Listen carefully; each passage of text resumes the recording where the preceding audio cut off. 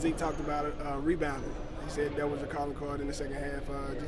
Just talk about how excited you were that your guys came out and they rebounded well. Well, I mean, we got the rebounds that we needed to get, and that was important for us. But Coach Mason did a great job with his players early in the first half. They went 4 for 8 in the first half from the three-point line. They established a lot of confidence. They did a really good job. They cooled off a lot of the second half. Some of which I think because we adjusted some things and we made them have to not stay in just a rhythm of doing one thing. I felt like that we were able to get Zeke going a little bit there. He hit a big play, a 4-point play at 70-70 to 74-70 from the corner and got fouled. Really helped us kind of spur us up. But the play of Ishmael Lane, Sabri Thompson, I thought Devontae Hall had a good game, just a general floor game. It's kind of a weird thing because in the first half our second wave really ignited us. In the second half they struggle a little bit, so that's something that we've got to work on. I mean, can I continue to play in waves? I don't know. That's something in coaching you're trying to figure out where you are. You're trying to get better and trying to do the little things. But we didn't have the services of Trayvon Joseph today. He had orthoscopic surgery today and he'll be out for 36 days. That was a big loss to us. He's kind of our energy guy. I do know that Tajon Welcome came in and did some stuff in the first half, but the biggest thing Tajon Welcome did in the game tonight was he was on the side and saw something and came and made a suggestion to the coaches. And that was the biggest play of the game to me, because that means that he was involved in he didn't go back in the game, but he made a suggestion that was well taken, and we tried to do it. So that means that he was involved, he was engaged, he was doing the things, and we've got to have that from all our players.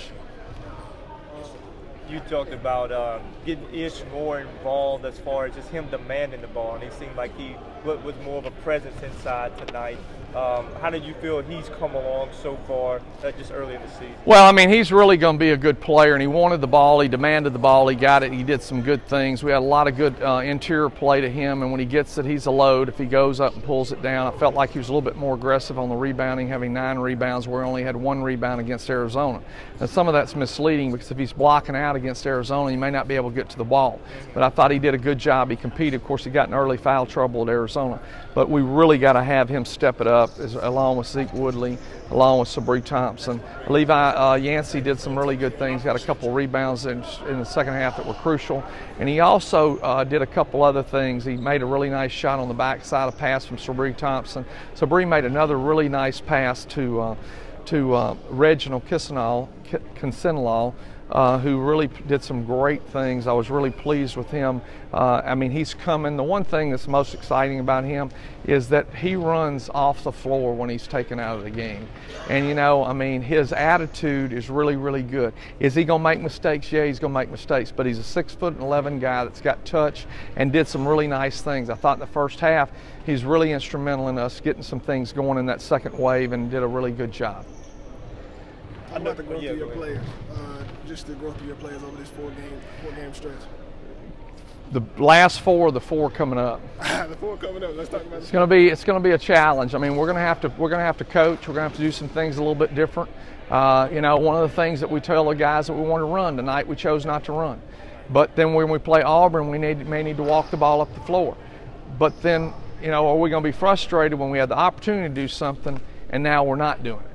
So, I mean, it's one of those things. It's a really difficult place in coaching today because we're getting so many outside influences and people's ears telling them they're not getting enough shots. That used to happen in 1983 when I was first coaching, but it was mama or daddy telling their son. It wasn't somebody on another continent texting in and saying, or tweeting, whatever they call that stuff. Hey, you got to get more shots, or you got to do this, that, or the other. So it's a situation that we've got to grow through. We got to understand that the people that are coaching us know best, not the people in the outside world. A long time ago, I had a problem with a player one time that he said, well, Coach, people tell me I ought to be doing this and that. And I said, well, son, do they come to practice every day? He said, well, no, sir. I said, then how do they know? So we just have to work hard, improve, and get better, and encourage our guys to be the best they can be. You had a couple of freshmen. I know a guy. I saw him down at the state championship. We were talking about him. Guy from Florine. Bailey Walker came in and really had 2 3. The guy from Lakeview came in. They did some good things, but they've got to grow, and they got to get it, and there has to be a toughness about the ball and understanding how important the ball is. Malik and Bailey both are young men that are going to be successful. It's just going to take some time to get them where they need to go.